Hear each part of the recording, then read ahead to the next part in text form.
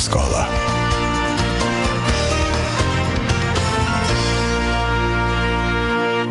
გამარჯობათ, მშობელთა სკოლა პირდაპირ ეთერში და ჩვენ ვაგრძელებთ აუცილებელ გაკვეთილს პირველი გადაუდებელი დახმარების წესების შესახებ ბავშვებში და უკვე მესამე გაკვეთილია ვცდილობთ გავერკვეთ როგორ უნდა შევაჩეროთ სისხლდენა ბავშვებში და ამ აუცილებელ გაკვეთილებს ჩვენ გვიტარებს კლინიკა ციტობების პედიატრი ქალბატონი ნანა ტეფნაძე. გამარჯობა ნანა.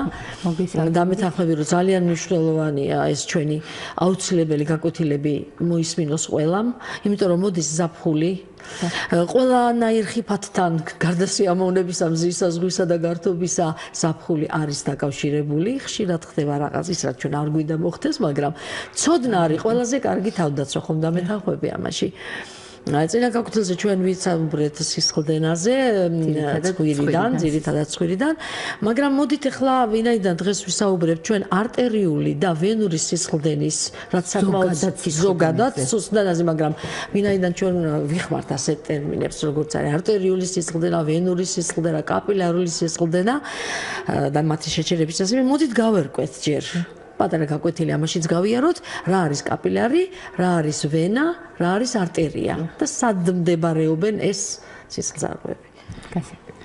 კიდევ ერთხელ მივესალმები ჩვენს მენელებს და გავაგრძელოთ, ესე ვთქვათ, ჩვენი დაწყებული თემა სისხლდენები ზოგადად მიმოვიხილოთ. ჩვენ როგორც თქვენ ბრძანეთ, შევეხეთ პირველად სისხლდენას ცხვირიდან, მერე თავიდანაც და ეხლა განვიხილოთ სისხლდენა როგორც არტერიული, ასევე ვენური და მათ შორის კაპილარული, რომელიც არა მარტო ცხვირთან არის დაკავშირებული. რეჟისორს მინდა ვთხოვო გაითიშა კომპიუტერი და რა შეასაქმე იქნებ შემოვიდეს ტექნიკა. დიახ, აი ჩაირთო, კარგით, მადლობთ. დიახ, დაკავშირებული. ჯერ მიმოვიხილოთ რა არის ვენა, რა არის არტერია, რომელი რას გვიკეთებს ორგანიზმში, როგორი ტიპის სისხლი მიედინება ვენაში, როგორი სისხლი მიედინება არტერიებში და როგორია აქედან გამომდინარე მათი დაზიანებიდან გამომდინარე, როგორია შემდგომი ტაქტიკა დახმარების. გადაუდებელი დახმარების. ვენა ეს არის სისძარღვი ზოგადად, რომელიც გამოდის გულიდან და დატვირთული არის ნახშირ ორჟანგით, ამიტომ ვენაში მიმდინარე სისხლი ეს არის გამდინარე სისხლი, ეს არის ნახშირ ორჟანგით სავსე და შესაბამისად ტუმბო, რომელიც ორგანიზმში სისხლს ამოძრავებს და შესაბამისად ვენა არის დატვირთული გამოდის გულიდან გამომდინარე სისძარღვები. ვენები არის როგორც ეს საშუალო, დიდი კალიბრის და წვრილი. და უკაცრავად შედის ანუ ვენა აწვდის გულს სისხლს. დიახ, და ამიტომ არის ზუსტად დატვირთული ვენებმა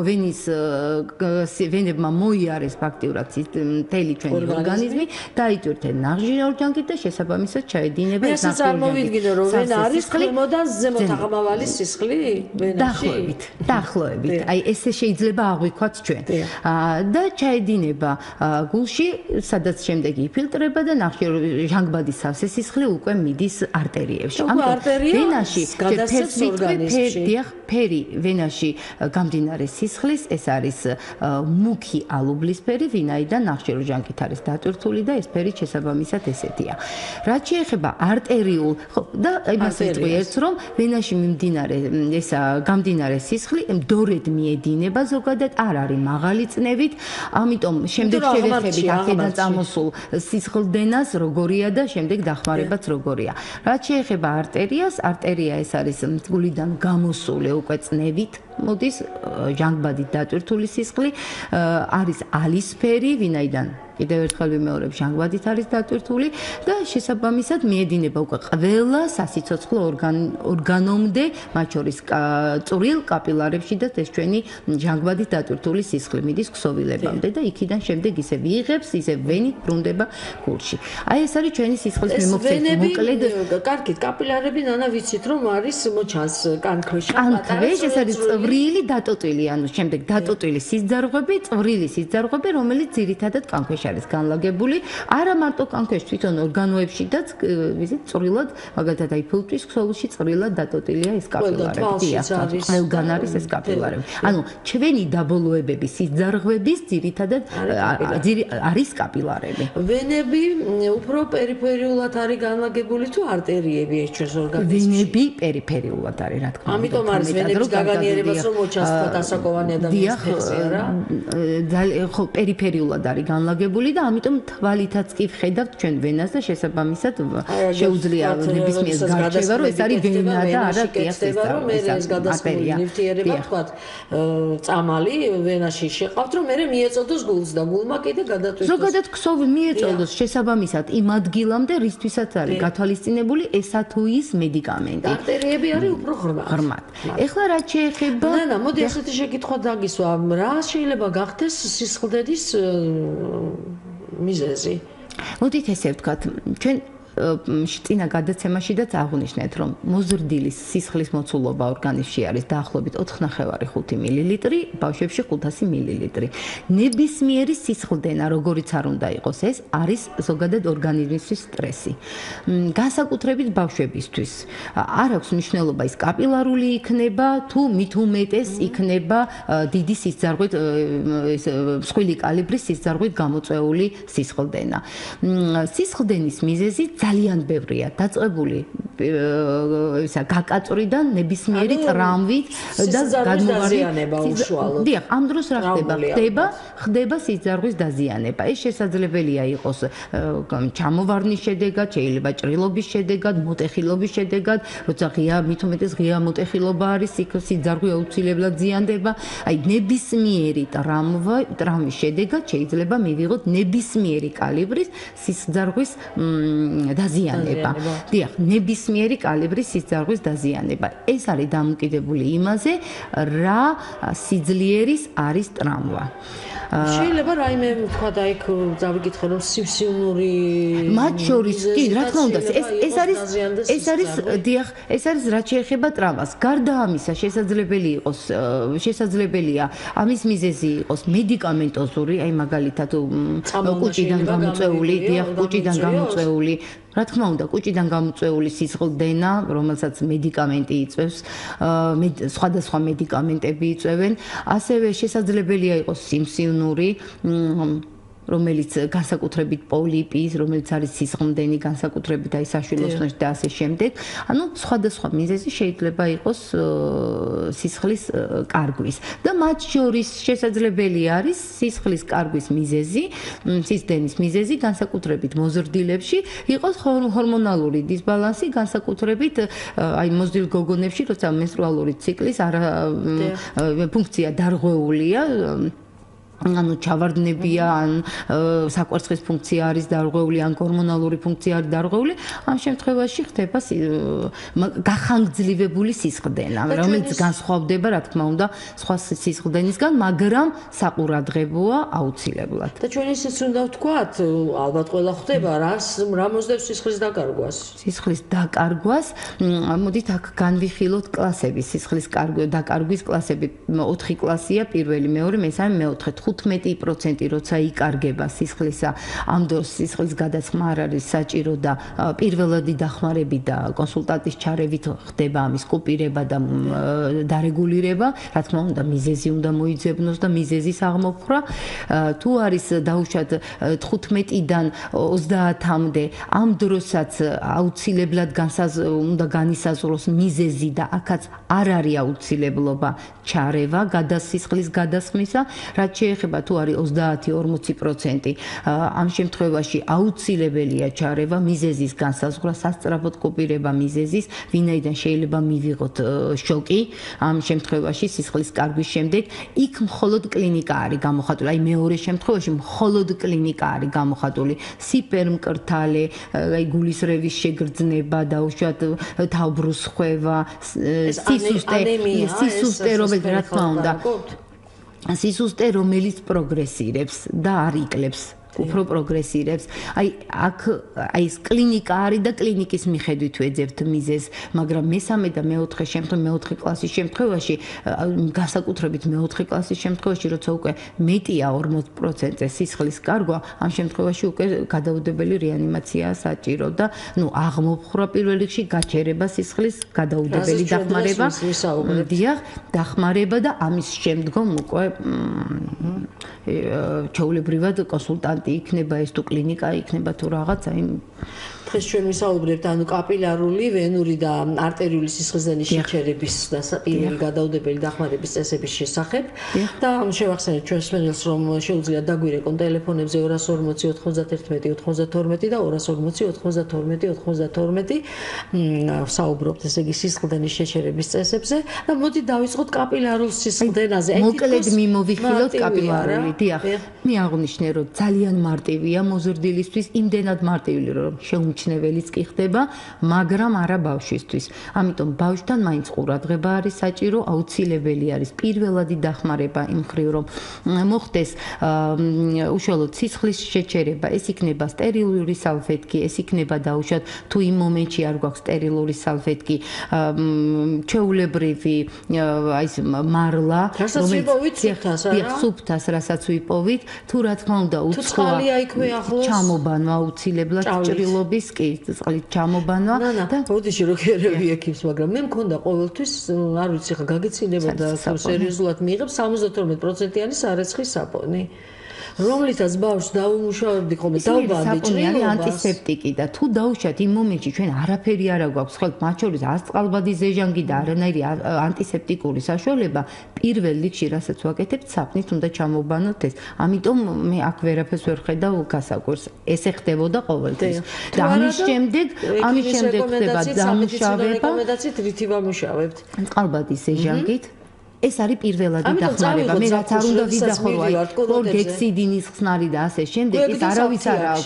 ხო, წყალბადის ზეჟანგი ყველას აქვს ოჯახში, ყველას აქვს აფთიაქში. შემთხვევაში და ვიყიდოთ როცა ქალაქგარეთ გავდივართ ბავშვი. შემდეგ იოდით ან ბრილიანტის მწვანით ჭრილობის დამუშავება.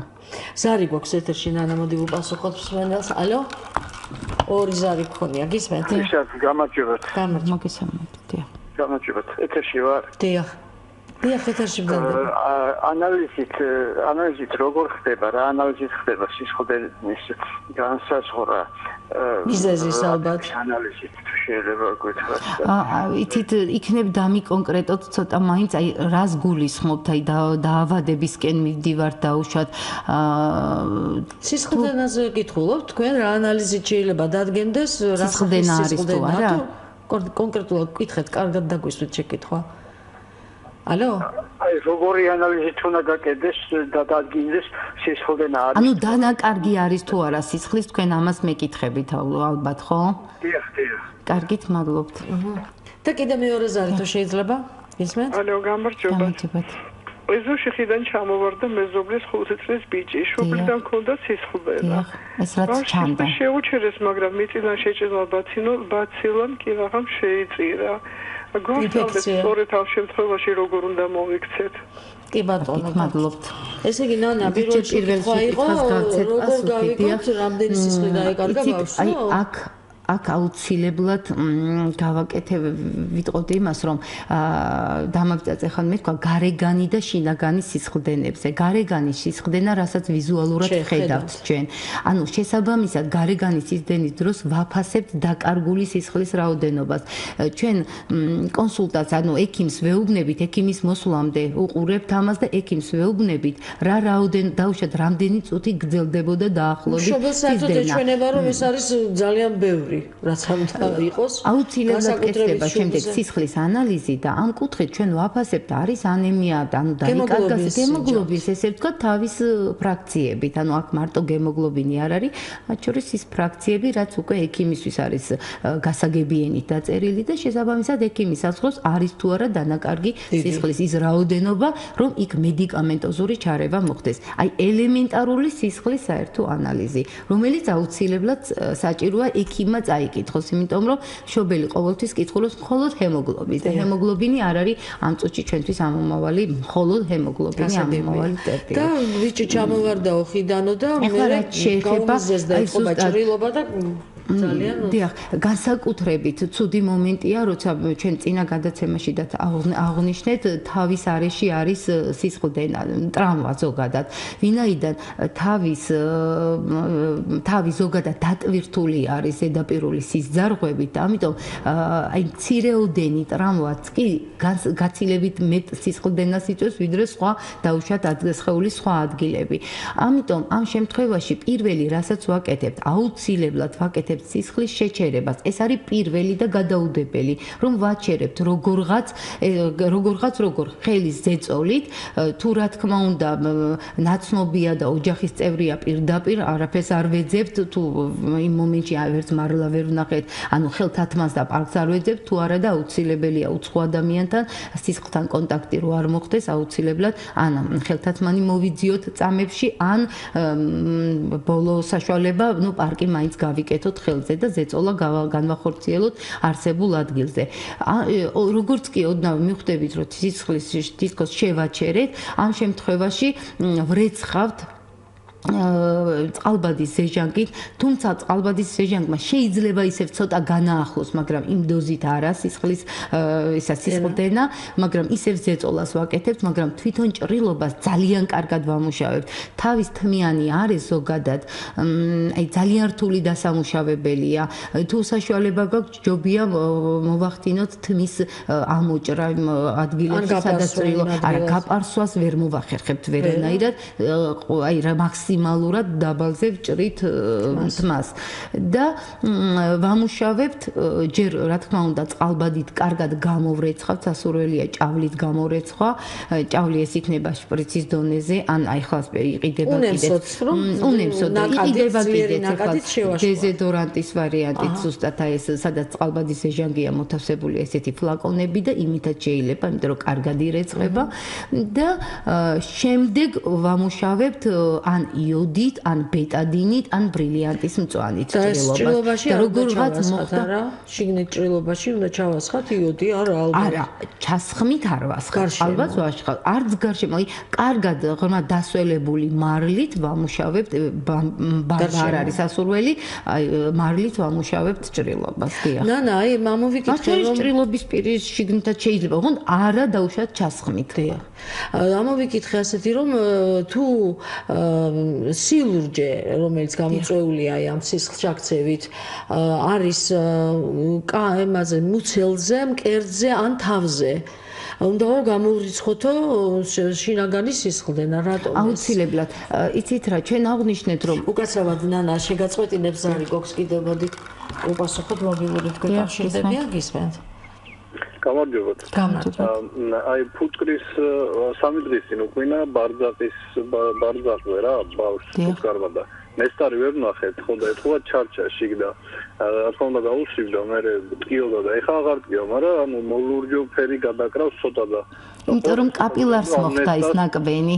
არა, აქ შეიძლება ნექტარი არ იყოს ფუტკრის, უბრალოდ კაპილარზე მოხდა, ზუსტად იმ ადგილზე მოხდა ის კბენა განხორციელდა უშუალოდ კაპილარზე და პატარა კანქვეშა ჩაქცევა. ინფექცია სხვა შეიტანა თვითონ ნესტარი, ეს ხო არ არის შესაძლებელი. ერთი წუთით კითხავთ, თუ შეიძლება რამდენად არის ის ადგილი ახლა დაუშვათ გაწითლებული და მხურვალე. არა, ნამდვილად არა, მან ინფექციის საშიშროება ნამდვილად არ არის. აი კიდევ ერთხელ გიმეორებთ, უბრალოდ კაპილარზე მოხდა, წვრილ კაპილარზე, აი კბენა განხორციელდა ზუსტად იმ ადგილზე და მოხდა ჩაქცევა. აი როგორც შეიძლება საჯდომზე გავაკეთოთ ნემსი და ნემსის შემდგომი იყოს ეს ჩაქცევა. რა შეიძლება გავაკეთოს? კონკრეტულად ეხლა ამ მომენტში უბრალოდ მე ვფიქრობ აღარაფერი აღარ არის საჭირო, შესაძლებელი არის გამწოვი მალამოები, თუმცა ბავშვია და ის ძალიან მალე გაიწოვება, ხა იქ ისეთი გემატომის მომენტი არ იქნება. ზოგადად ნესტარ შეუძლია ინფექციის შეტანა, თუ არ შეუძლია ეს? ზოგადად ნებისმიერ ნაკბენს შეუძლია ინფექციის შეტანა, მაგრამ თუ 3 დღის განმავლობაში ინფექცია რას ნიშნავს იცით, რომ ის ადგილი აუცილებლად უნდა იყოს გაწითლებული, აი მესამე დღეს და აუცილებლად ხელის დადებით, უკანახრეს აი ესეთი დადებით უნდა იყოს ტემპერატურა უშუალოდ ნაკვენ ადგილზე, აი იმ გაწითლებულ ადგილზე. კარგი, დიდი მადლობა. და კიდევ ორი ზარი გვაქვს ნანა, მოდი მივიღოთ ეს ორი ზარი, გისმენთ? მისმენთ? დიახ. სალამი. აი სისხლის შესაჩერებლად განიგია რომ იოდი და სპირტი ჭრილობაზე არ უნდა წაუსვა. აბა როგორ შევაჩეროთ სისხლი ჭრილობიდან მოდის და მოდის. ანდა ეს კითხვა კიდე სარეცხის საბნით თუ შეიძლება მობანო ეს ჭრილობა. დიახ, და მეორე ზარის მივიღოთ ნანა, მაშინ გისმენთ? აღარ არის მეორე ზარი. გისმენთ? კი ბატონო, ახლა გიპასუხეთ. იცით ჩვენ სარეცხის საპულზე ვთქვით რომ თუ რამე არაფერი არ გვაქვს ხო პირველი რასაც ვაკეთებთ და ჩამოვბანოთ დიახ ჭრილობა საბნით. მაგრამ რაც შეეხება ეხა იოდს და სპირტს კიდევ ერთხელ ვიმეორებთ, ჯერ ვაჩერებთ სისხლს, რა თქმა უნდა. სისხლს ვაჩერებთ ზეწოლით და მერე ვამუშავებთ ჭრილობას. ან თუ ჭრილობას ვამუშავებთ, ზეწოლა აუცილებელია. ამის შემდგომ სუფთა და სტერილური მარლით ან ჩვეულებრივ ნებისმიერი ესეთი ნახვევით ჩვეულებრივად შეგვიძლია ჭრილობიდან სისხლი შევაჩეროთ ზეწოლით. აი ზეწოლით უნდა შევაჩეროთ და არა მარტო აი ბამბა და ისა სპირტი და იოდი სისხლს არ შეგვიჩერებს. ის არის დამუშავების ხერხი. სისხლი უნდა გავაჩეროთ ზეწოლით. და პირდაპირ ჩავასხოთ თუ არა და ამაზეც ვისაუბრებთ. და რა თქმა უნდა აქ ვისაუბრებთ ჩვენ. აქ საუბარია როცა არის ესეთი წვრილი, კაპილარული და ნაკლებად საშუალო სიძარღვიდან წამოსული სისხლდენა. მაგრამ როცა უკვე არის არტერიიდან და ვენიდან წამოსული სისხლდენა, იქ აბსოლუტურად სხვა მეთოდებია სისხლის გაჩერების. იმას ჩვენ მარტო ზეწოლით ნამდვილად ვერ გავაკეთებთ. და მე დაგისვი შენ ასეთი შეკითხვა, თუ კი კაპილარული სისხლდენის დროს სისხლჩაქცევა სილურჯე არისო გულმკერდის, თავის ან მუცლის არეში სახიფათოა და რატომ? იცით, ჯერ რა თქმა უნდა ვიცოდეთ რომ ტრავმა მოხდა და ისე არა რომ აი პირველად შევამჩნიეთ ჩვენ და როცა ანამნეზის ვეკითხებით, აბსოლუტურად სხვა რამის მიზეზი შეიძლება იყოს და ეს შეიძლება გენეტიკური დაავადებაც იყოს, როგორც ჰემოფილია და ამაზე მერე ვისაუბრებთ. მაგრამ თუ ვიცით რომ აი მოხდა ტრავმა ან ჩამოვარდნა ან დაუშვათ შეხლა ისეთი მაგარ მიეჯახა მანქანა მაგალითად და ამ შემთხვევაში აუცილებელი სილურჯე ხო აუცილებლად იმას რასაც ვერ ვხედავთ აუცილებლად ვიკვლევთ მაგრამ კვლევავდე რამოდენიმე ნიშანი მაინც ექნება პაციენტს და ეს რამოდენიმე ნიშანი შინაგანი სისხლდენის ზუსტად არის ანუ შინაგანი სისხლდენა არის აქ საეჭვო აქ არის უკვე საეჭვო შინაგანი სისხლდენა იმას რასაც ჩვენ ვერ ვხედავთ ხო და აუცილებლად ამ შემთხვევაში გვაქვს რამოდენიმე კლინიკური ნიშანი ეს არის სისუსტე შესაძლებელია იყოს თავბრუსხვევა რომელიც ძლიერდება, აი ყველა წუთს ძლიერდება და პროგრესირებს და ასევე შესაძლებელია იყოს ესეთი ოფლიანობაც კი. ოფლიანობა და ძილი. და ძილი, დიახ. იმიტომ რომ მე მაგალითად ახლა შეიძლება მეორდები აღარ მახსოვს ფილმი იყო ასეთი, პატარა ბავშვი მიდის სკოლაში და ეჯახება მანქანა, წამოხტება ეს ბავშვი, სკოლიდან მოდის სახლში, წამოხტება ეს ბავშვი, შოკშია, მაგრამ მიდის სახლში, წვება და იძინებს. და დიდხანს ძინავს ბავშვს. დედა გადაიყვანს საავადმყოფოში, იქაც ექიმი შეცდომას დაუშვებს. სტრესი იყო და ამიტომ ძინავს. სტრესის შემდეგ ეს ორგანიზმის რეაქცია თავდაცვის რო ისვენებსო და ბავშვი გარდაიცვლება. ანუ სისხლდენა. ანუ თუ ბავშვს აქ ტრავმა დაეჯახა მანქანა ჩამოვარდა ხიდან, რაღაცასნეთი ძლიერი ტრავმა მიიღო და აქვს ჩალურჯებული ადგილი. არა გარეგანი სისხლდენა არ არის, მაგრამ არის ჩალურჯება გულმკერდის თავის ან მუცლის არეში აუცილებელია ექიმთან ვიზიტი. და მოდით ახლა გადავიდეთ ვენურ სისხლდენაზე. ახლა რა შეეხება ვენურ სისხლდენა, როგორც ვთქვით, ეს არის ვენის დაზიანებიდან გამოწვეული, ვენის სისწარღვის დაზიანებიდან გამოწვეული, როცა მისი მთლიანობა ირღვევა და კიდევ ერთხელ ვიტყვი, რომ შეიძლება იყოს ტრავმის შედეგად, შეიძლება იყოს ასევე ზედმეტად ზეწოლის შედეგად გამოწვეული. ვენიდან სისხლდენა, როგორც გითხარით, ვენაში მდორედ მიედინება სისხლი, არ მიდის ძალიან დიდი წნევით. შესაბამისად, სისხლდენა არის უწყვეტი, თუ დიდი ვენა დაზიანდა, რა თქმა უნდა, საშიშია, მაგრამ არ არის სხვივი და საშუალო კალიბრის ვენები, ხო?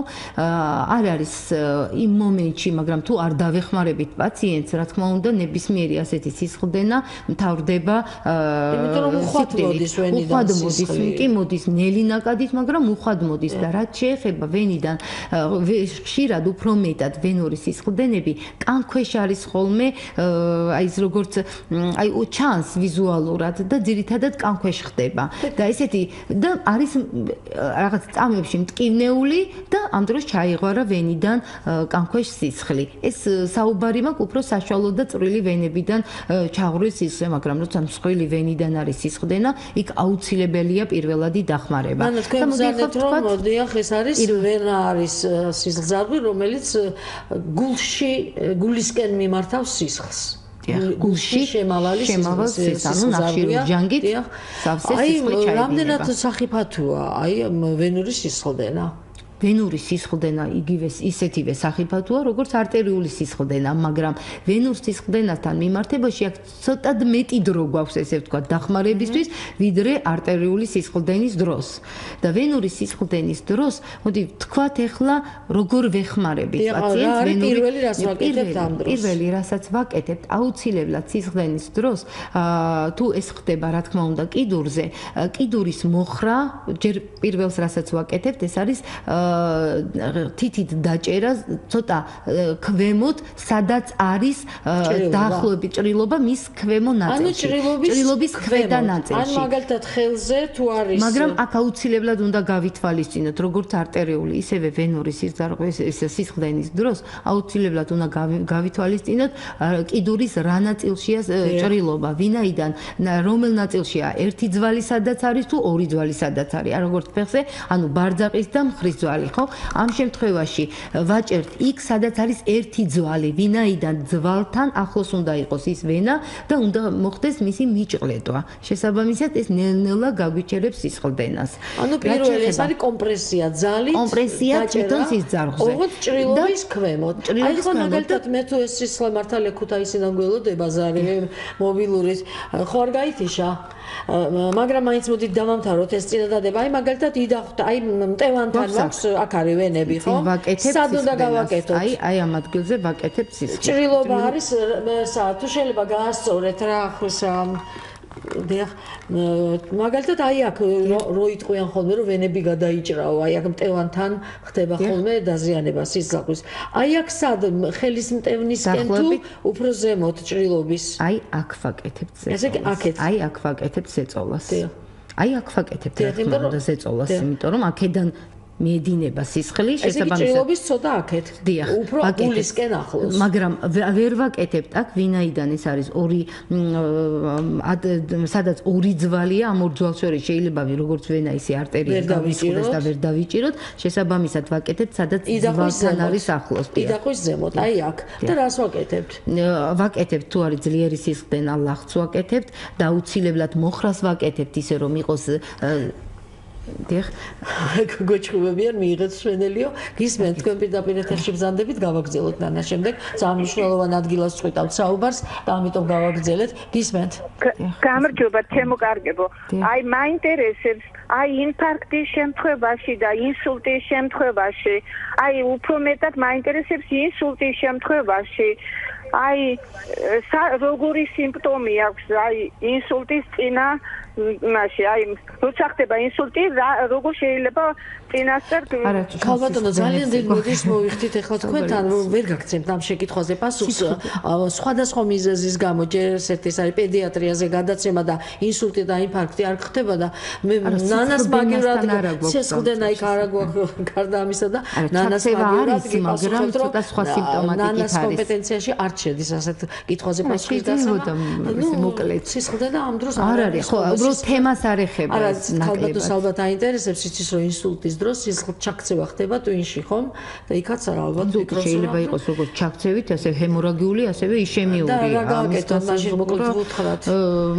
იცით რა თუ ადამიანი ანუ ასაკობრივზი აქ რა ასაკოვან ადამიანზეა სავარაუდოდ საუბარი არის წნევიანი და შესაბამისად ჩვენ ველოდებით რომ ანუ ვნახეთ უგონო მდგომარეობაში და ეჭვი გვაქვს დაუშვათ ინსულტზე ამ შემთხვევაში პირდაპირ გადაგყავს იმიტომ რომ ჩვენ ვერანაირ დახმარებას ვერ უკეთებთ მას ვინაიდან არ ვიცით არ ვიცით უბრალოდ რა კატეგორიის და რა ტიპის ინსულტთან გვაქვს და საერთოდ არის თუ არა ინსულტი იმ მომენტში წნევა დაფიქსირდა თუ არა ანუ პირველი რაც შეიძლება გავზომოთ ეს არის წნევა წნევას რომ გავზომავთ აქედან შეიძლება კიდე ავიღოთ უკვე გეზი დაახლოებით მივხვდეთ რასთან გვაქვს საქმე ინსულტთან თუ ინფარქტთან და ნუ შესაბამისად პირველი რაც არის აუცილებლად სასწრაფო დახმარება და მეორე ზარი გისმენთ პირდაპირ ეთერში ბრძანდებით გისმენთ დასვით კითხვა ანუ მოგესალმებით გენასწავლებ. როგორც ვიცით, სისხლის შესაჩერებლად ბევრი წამალი არსებობს, იოდი, სპირტი.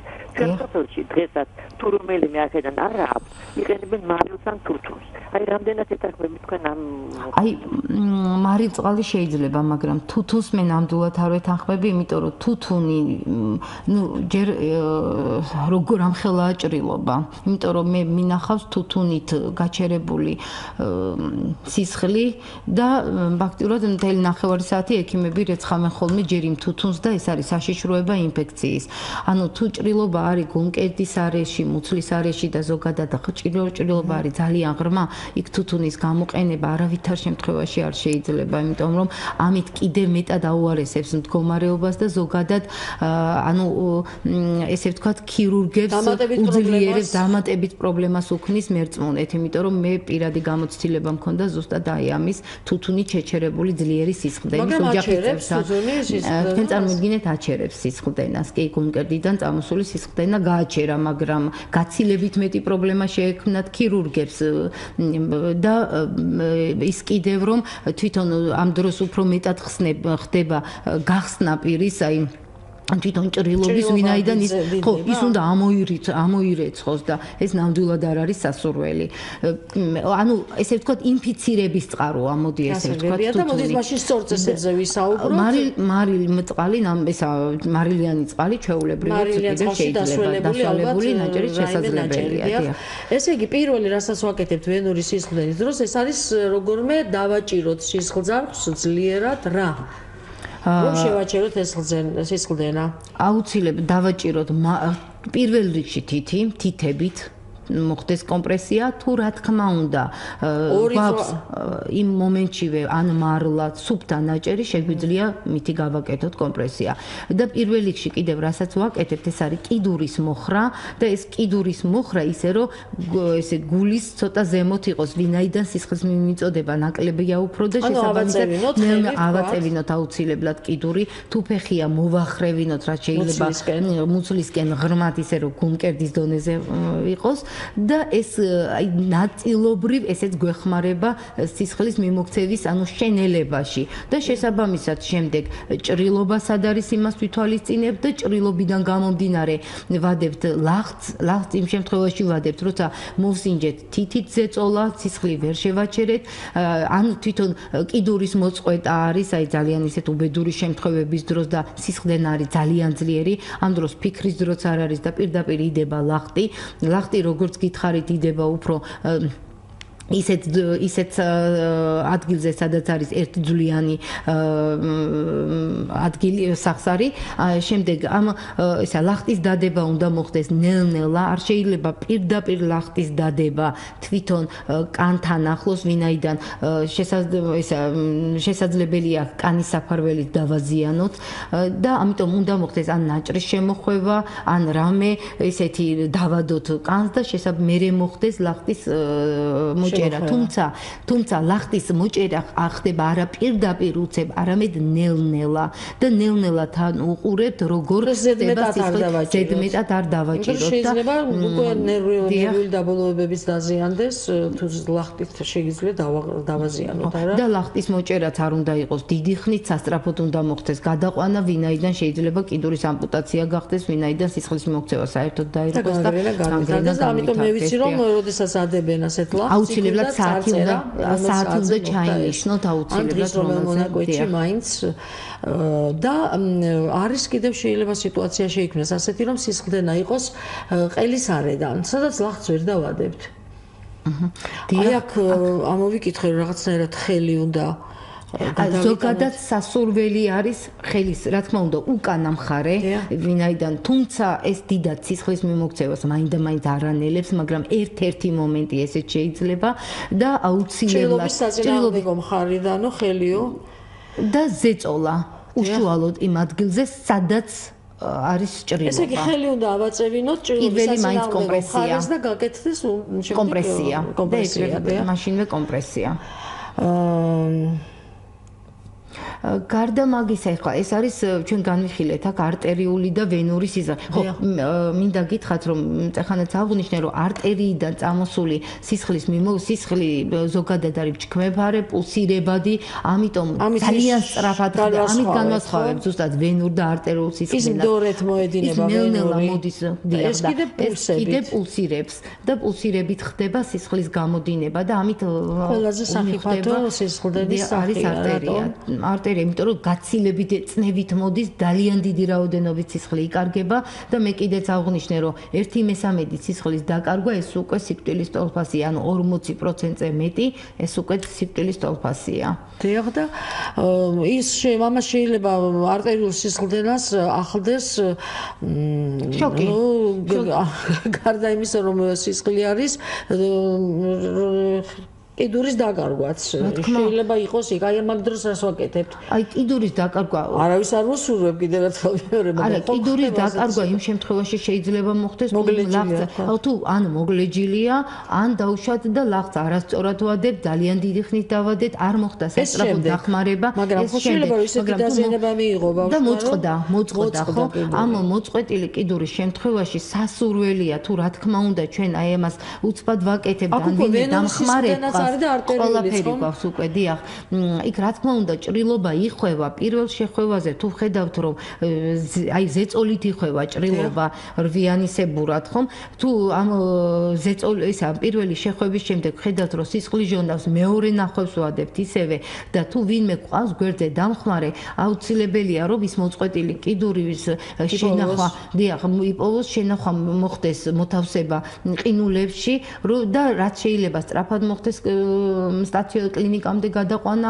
ამ ადამიანის რომ მოხდეს კიდურის რამდენად შესაძლებელია ეს კიდევ შემდეგი თემაა ნუ ნეიროქირურგები ყოველ შემთხვევაში ძალიან ხშირად დავაიმედოთ შობლების დადებით შედეგს ჩვენ უნდა ვეცადოთ მაქსიმალურად აი აქ ყველაფერს გათვლა აქ აბსოლუტურად დრო არის მთავარი და ძალიან ბევრი სისხლი იკარგება ამ დროს სისხლი იკარგება და თვითონ კიდურის კტომა არ უნდა მოხდეს იქ ანუ რაღაც დროის განმავლობაში მე ვფიქრობ რომ მახსოვს თითქოს 2 საათი ამისთვის მაქსიმუმია ეს 2 საათი უნდა იყოს ეს მიტანილი და ბავშვი მიყვანილი იქ სადაც საჭიროა თქვენ ბრძანეთ რომ არტერიული სისხლის დენის დროს სისხლი არის ჩქეფარე პულსირებს და არის ალისფერი აი რას ვაკეთებთ ახლა ამ შემთხვევაში იქ ვენური სისხლის დენის დროს საჭირო იყო ჭრილობის ქვემოთ გადაგვეხვია დაგვედო ლახტი და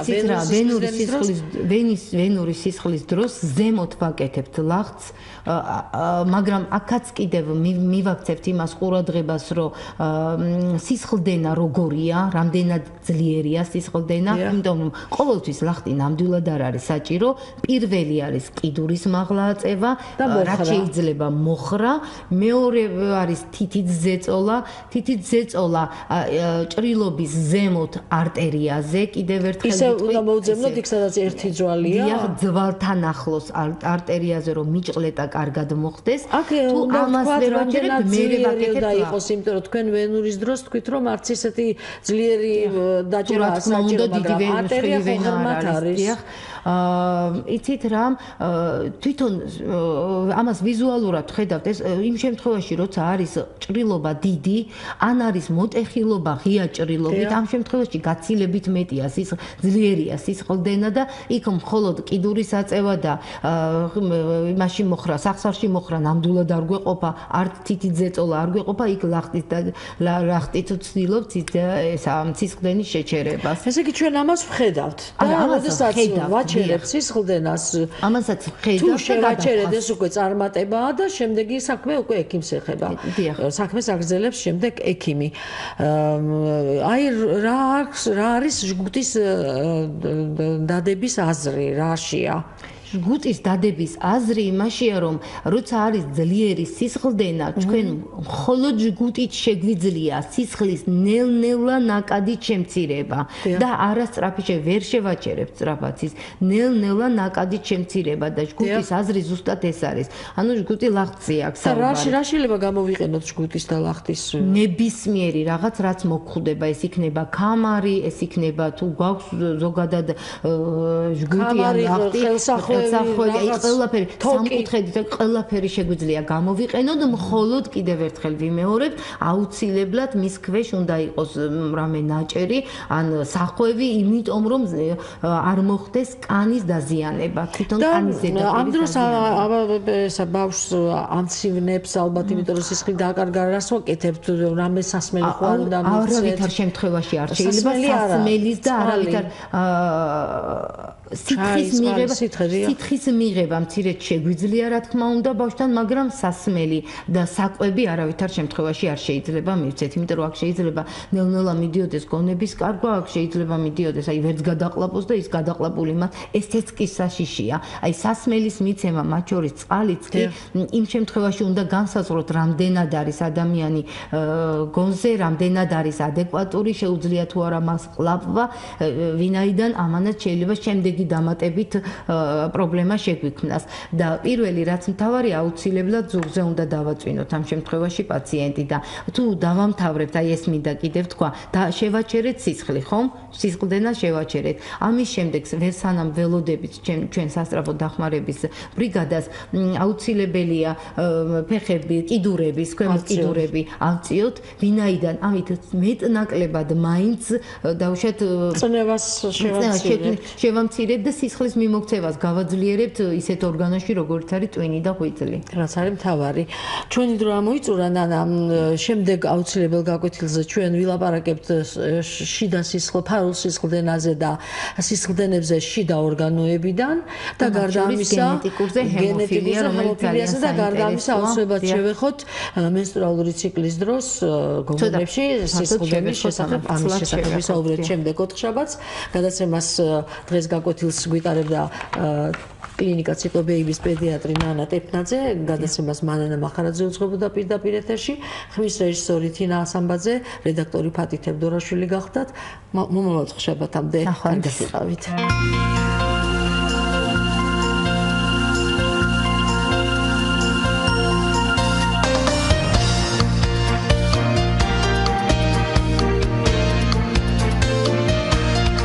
მშობელთა სკოლა